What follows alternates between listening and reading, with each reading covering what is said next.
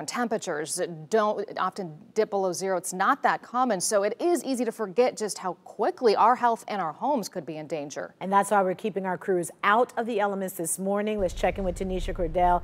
She is inside Storm Tracker 5. I wanted to say that, Tanisha, you're inside with some important cold weather reminders for all of us today. I see you smiling through your mask. It's like joy all over my face. Okay, photographer Dave Karaska and I are not missing outside today. I feel like this is the first time we're not super bundled up, freezing, frowning at y'all, joking about how cold it is outside. Okay, I gotta point that out. But yeah, it's a simple things like that that really make a big difference. So we've got some tips on how everyone at home, and out there can really do some small things to stay safe and protect yourself in this freezing weather. With temps and wind chills below zero across Northeast Ohio today, frostbite can set in quickly within 10 to 15 minutes. Your ears, nose, fingers, and toes at greatest risk. In this video from Parma Fire Department's thermal imaging camera, you can see just how fast a person loses body heat when just taking off gloves or a hat. This is why dressing properly is so important. You should wear 3 to 4 layers of dry synthetic materials and avoid cotton. It retains moisture, so if it gets wet, you'll be even colder.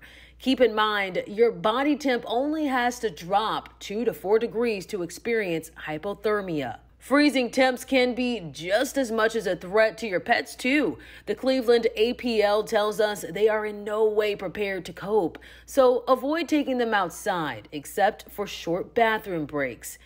As for your home, frozen pipes could be a big problem over the next few days.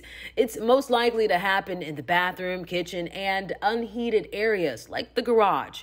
If this happens, try using a heating pad or hair dryer for 15 to 20 minutes until water starts flowing again. Also, never plug space heaters into an extension cord.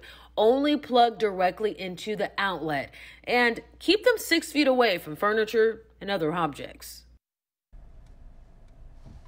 All right, now we're making our way downtown Cleveland right now. I'll kind of turn the camera around so you can see a little bit. But, just spotting folks making their way to work this morning. I'm not spotting any skin, guys. Everyone completely bundled up, wearing those layers as Trent has been warning everybody to do this morning. Staying safe, staying warm, exactly what you want to do.